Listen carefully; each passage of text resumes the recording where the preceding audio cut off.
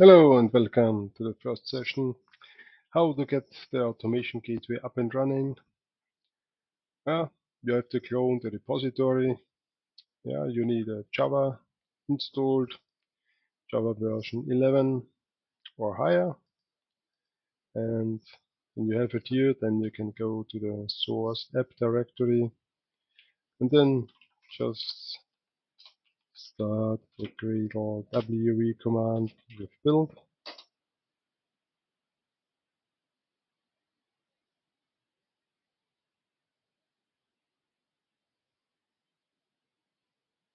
And when it is finished, then you will have the application here in the build directory, distributions, and here's a zip file which contains everything what you need. I've unpacked it here to the app directory.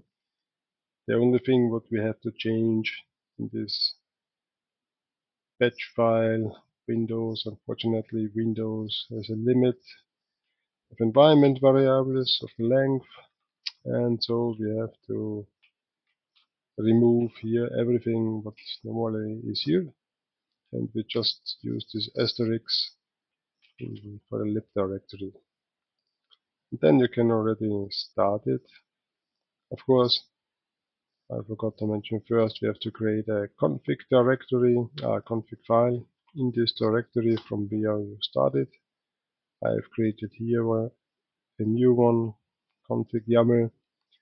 We start now with a very simple, basic configuration. So we just want to have an MQTT server, and then you can already start it with build distributions app bin app,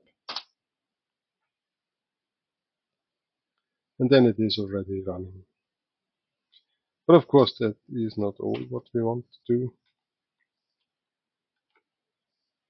So let's add here some more configurations.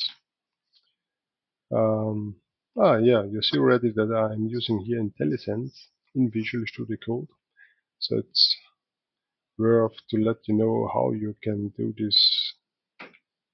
So I'm using an extension from Red Hat.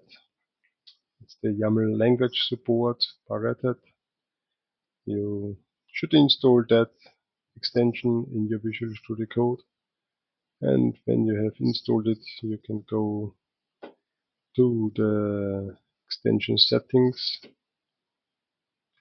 And somewhere here you will find the settings file.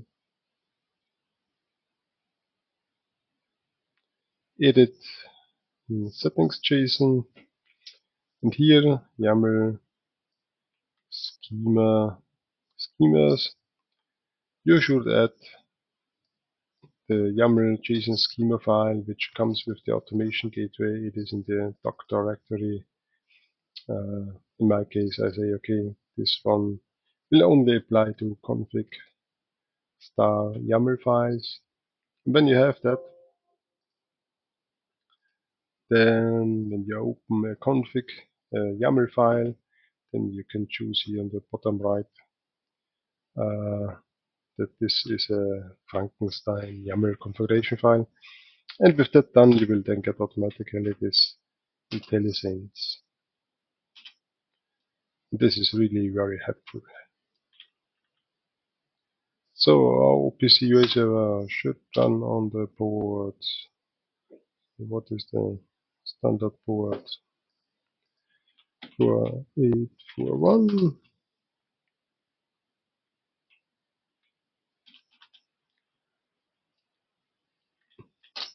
It should listen on the server path.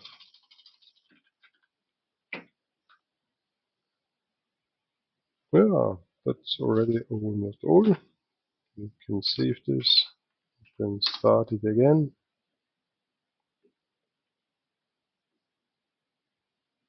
And then we should already be able to connect to our OPCUA server.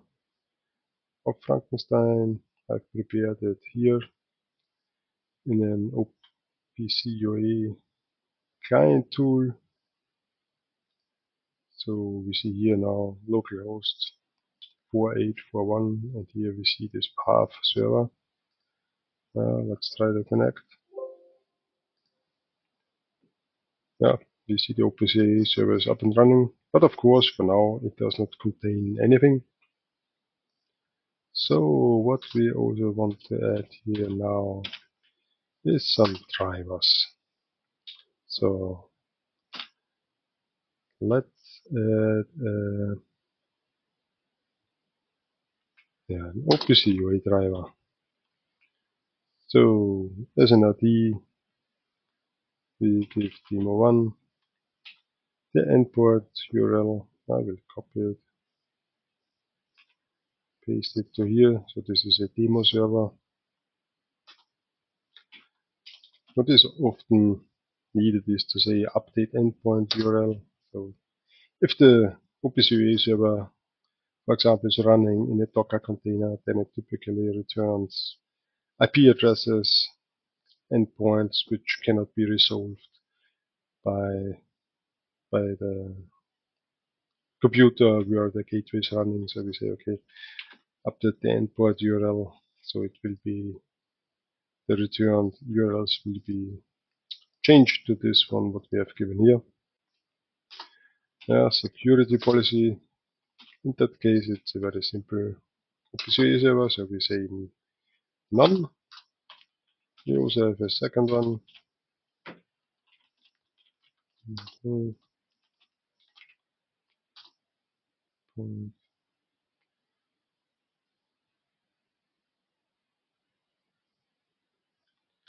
Let's again copy that.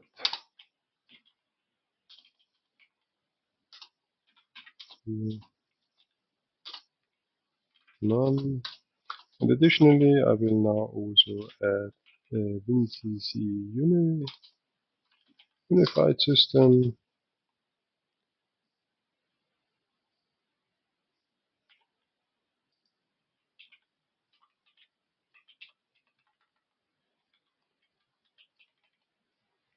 So in that case, we have to provide here username and password.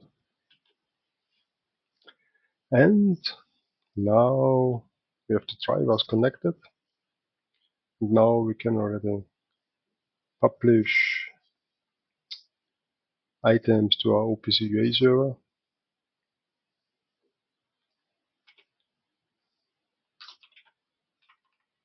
So what we do here now is, for the OPCUA server, we say, okay, we should get in values from the following topics. And this is now the special style of Frankenstein, how we define the topics. And in that case, we say, okay, it is an OPCUA topic type. It means this one will go to an OPCUA driver. And then we specify the ID. You see, demo1 fits to this demo1. And then we can see here node, or in that case, we use path. So we use the path notation. And we say here objects, variables, and then we also use here wildcards. So that means we want to get into our OPCUA server everything that is below this variables path demo, and in the case for Ubuntu is unified HMR runtime, some name, everything below. So let's try to start it now.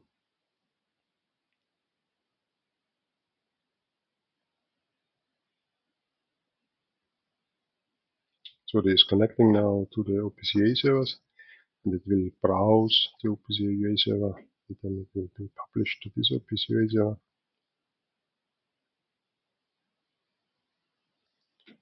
So let's take a look on our OPCUA server, and here we see now already this OPCUA or OPC node, and below we have now our three connected systems with all of the objects and variables. Let's choose the, this is a unified runtime one, text, And here, let's choose the HMI tags. 1, 2, 3. And here I have now an WinCC unified screen, and I can change the values of these 3 tags. And you see that the tags are written to our local OPCUA server. And now we will see how we can access the same data what we have accessed before via our internal OPCUA server, now with an MQTT client. So that means we can connect to the automation gateway as an MQTT client. We will subscribe to topics, and we will use the same style of topics what we have used here to configure our OPCUA server. But the difference here is we don't have to specify it here in the config file. Well, because as a client we connect to MQTT and we connect to topics.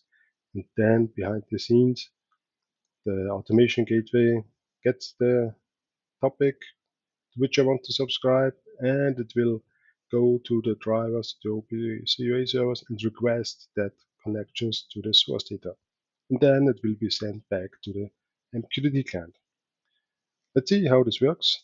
I use here MQTT client. I will connect to Frankenstein, and here we see the paths, the topics to which we connect, the same what we have used before. And yeah, when I do a connect now and the tool subscribes to the topics, then we immediately see the values in our MQTT client, and those values are coming from the OPCUA servers connected to the automation gateway. You see here the tags of the WinCC Unified Runtime. You see here the tags, simulated values from another OPCUA server. And well, let's now try to change some tags here in the unified screen, and you immediately see that the tag now also appears in the MQTT client.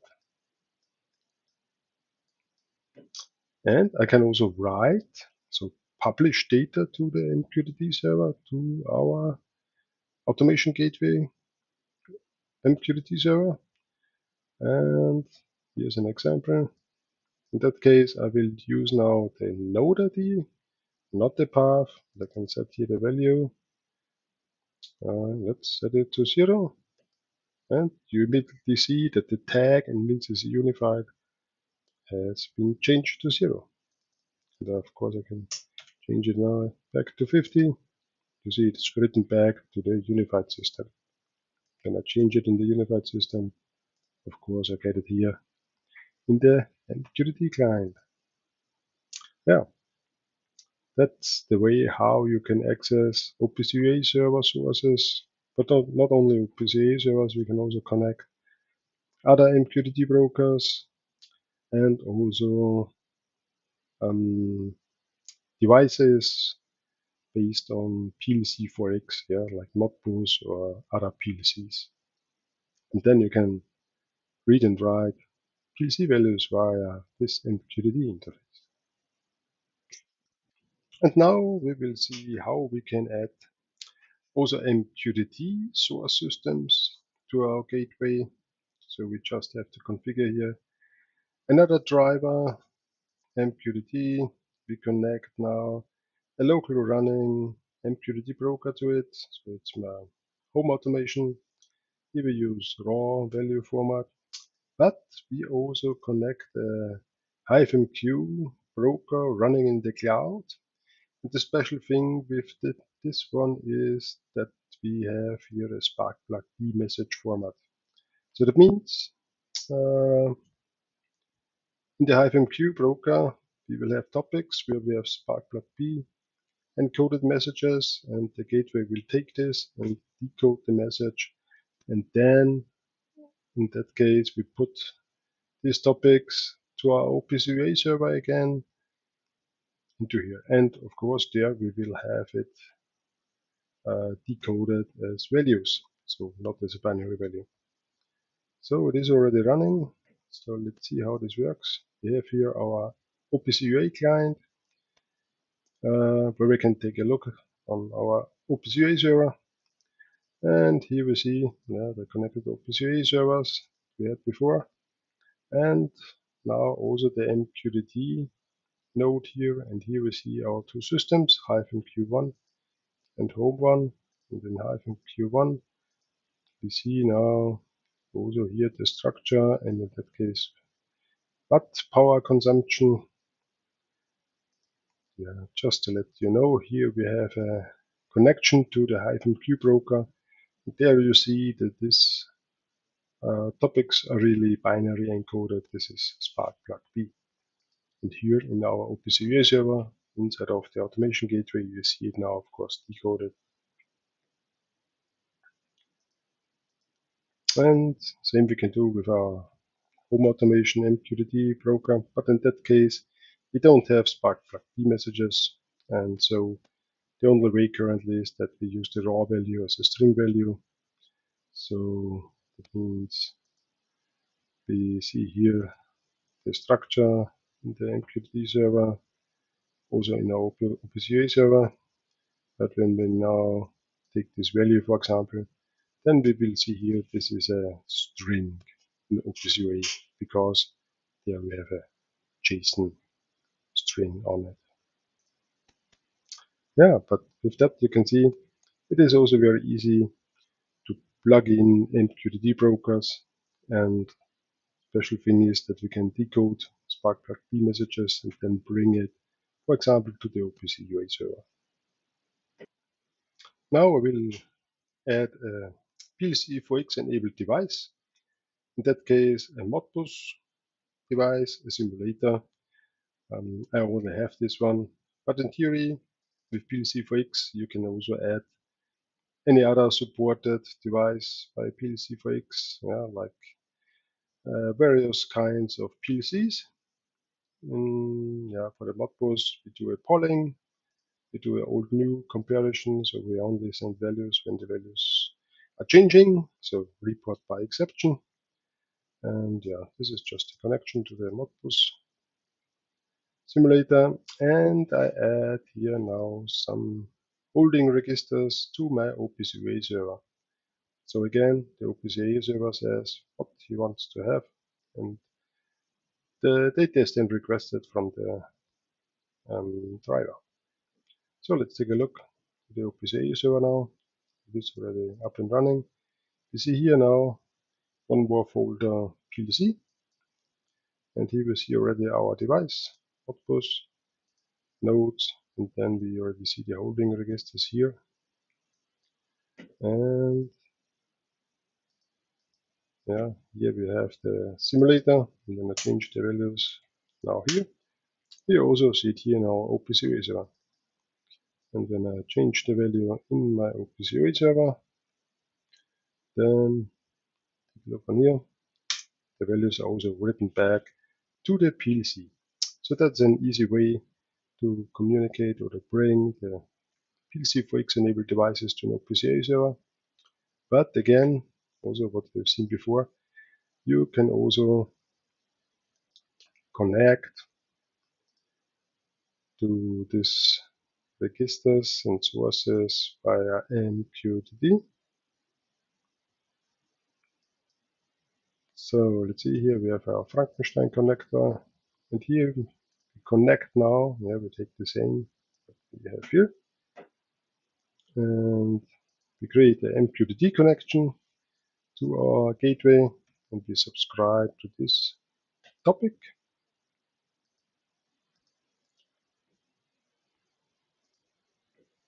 And then when the value is changing,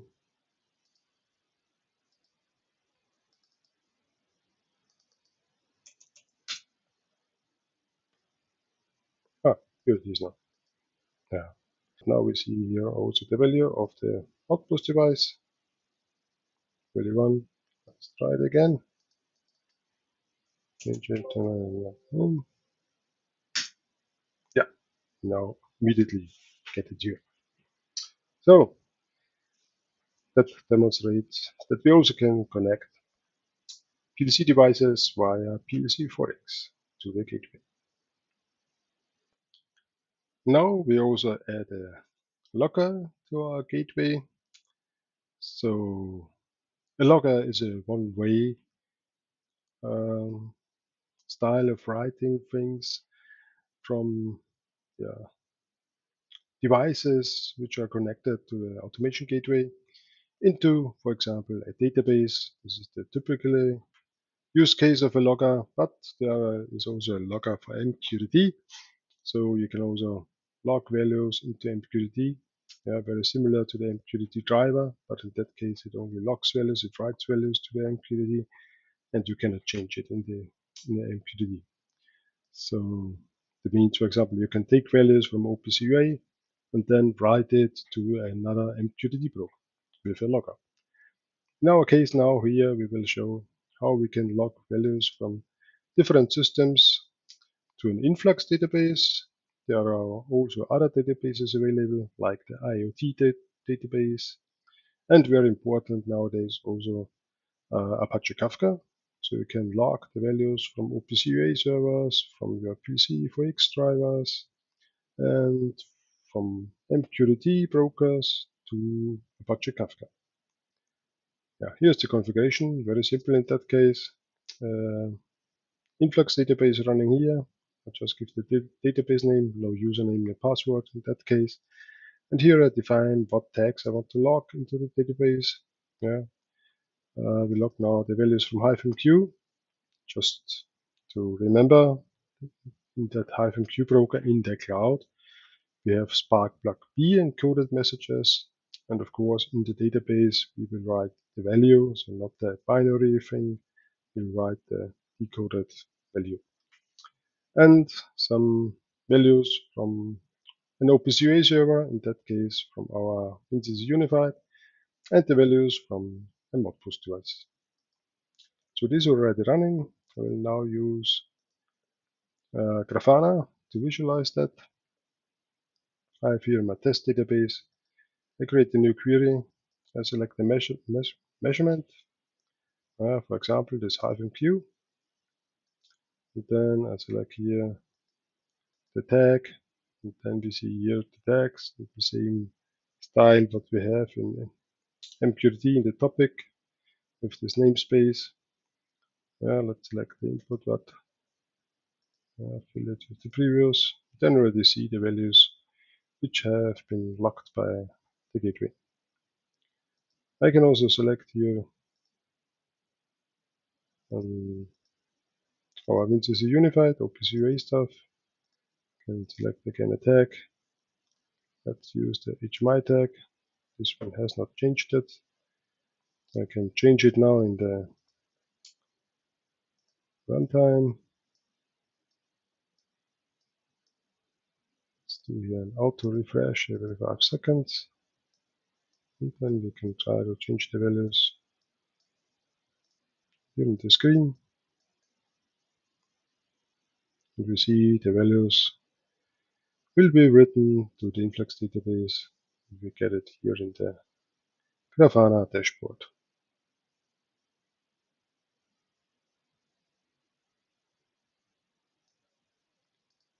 And now we can also try to write some values to our Modbus device. 1, 2, 3, 4. And then I can select here the Modbus. Yeah, it is now already here. Yeah, values have been changed. Now they are written via the gateway to the Influx database. Then I can select it here. I have only the holding register 1 for now. And then I see the values here. What I have set in the Modbus, we will see it here now in the Influx database. So, as you can see, it is also very easy to log the values from different sources which are connected to the gateway into databases, also in a lot of different databases, but also into streaming platforms like Apache Kafka.